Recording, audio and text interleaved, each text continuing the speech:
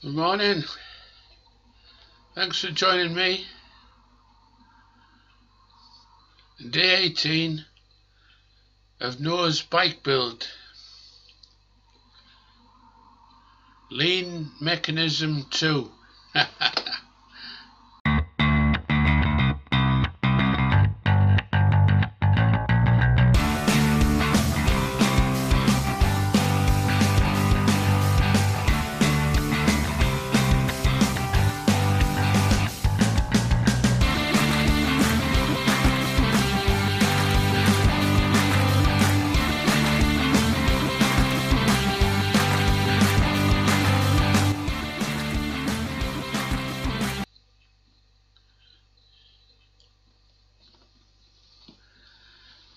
Lean mechanism 2. Is this the definitive lean mechanism for the simulator?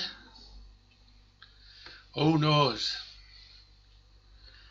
Early days.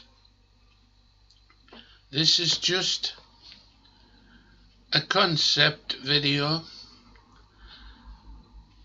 inviting you to join me in understanding the issues of the early concept.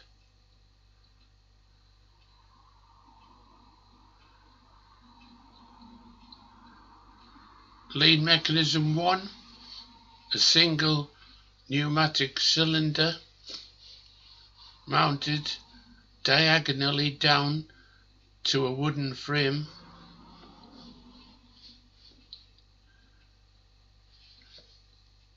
That didn't work.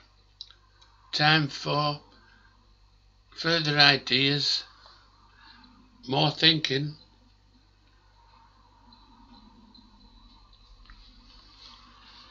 So, what is lean mechanism 2? It's based on 2 short rear suspension units from one of these mini motocross bikes. Now, the monoshock bikes have heavy springs, too heavy to compress with my design of Noah's mini bike. So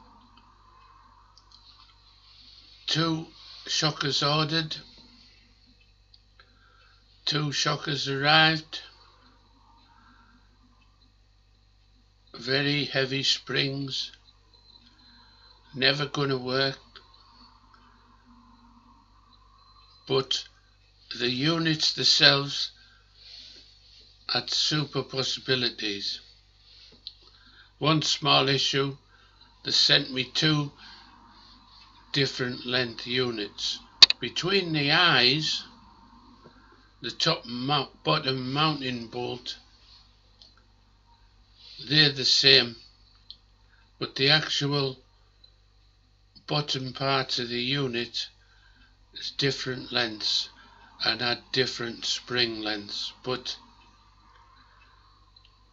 who knows, it may give me 2 opportunities to consider options. So I'm pursuing this until it works or doesn't work, and then I'll arrive at an answer.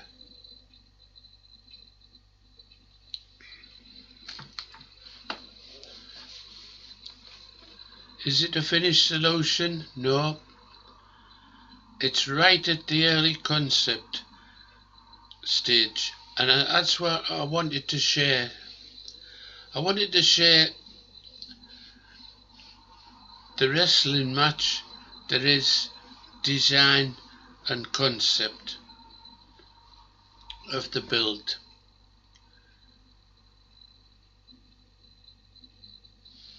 If I was to wait until it was a finished product, then I would never strip and make videos of how I built it. I'd rather show as I go along, and if it fails, it fails in one area. I know through various projects and my life in general, some days things work great, other days everything goes wrong. So you work through that. Enough of the rambling on. Let's have a look at the bike on the worktop with these two shockers mounted to the wooden framework and leant at angles suitable so that the shockers would expand and contract when the bike leant over. I was going to demonstrate the issues. Imagine the bike rear wheel mounted within the wooden frame and touching, in this case, the worktop, but in practice it would be the ground, the floor, whatever surface the sim is placed on. This wooden frame is to control the stability so that this whole assembly can never tip over.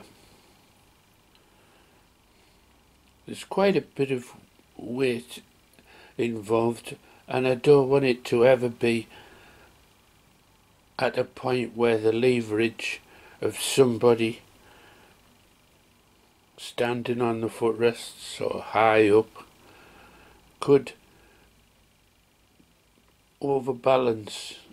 So that's why, to start with, it's got a wide footprint.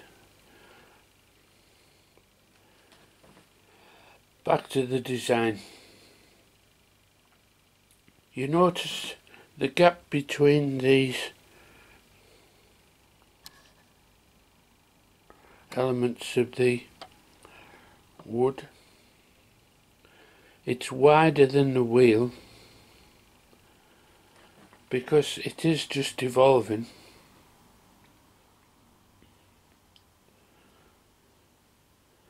Let's see it move, leaning to the left,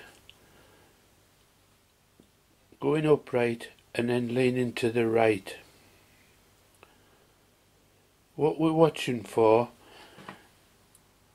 is this cylinder and this cylinder, which are crudely constrained with tie wraps for now, just to ascertain what position of the stroke works best to attain these lean angles.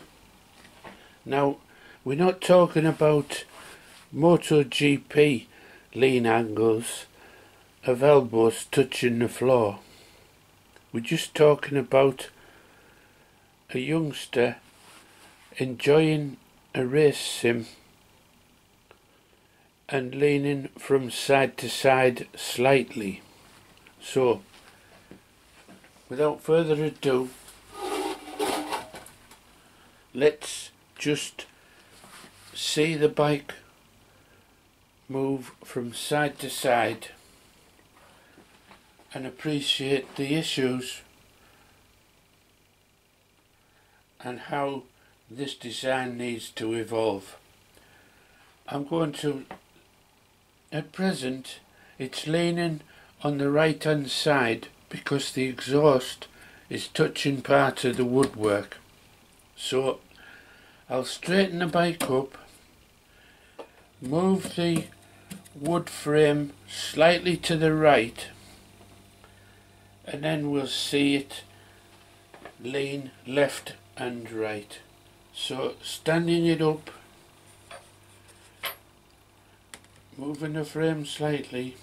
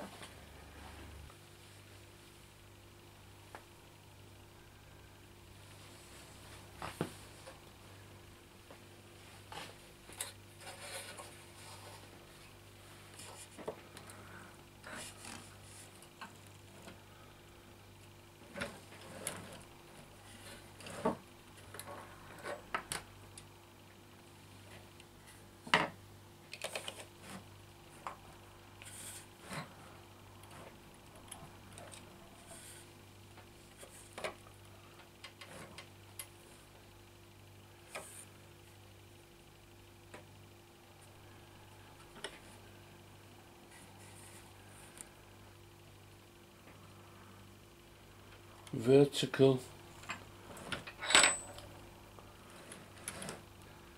left, vertical,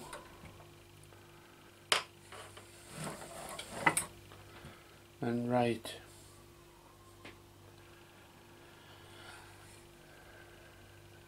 We start to see the issues about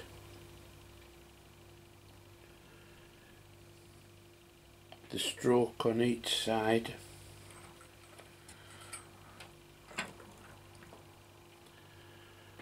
And how they constrain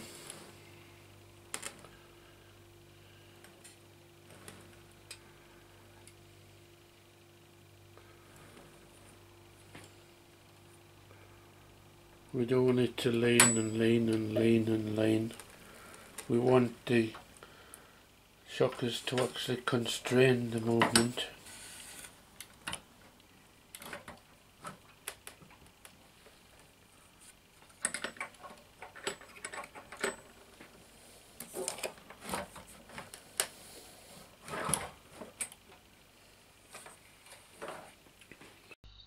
Thanks for watching. Join me again soon when the internal and external spring selection arrive and I can do further testing. Catch you later.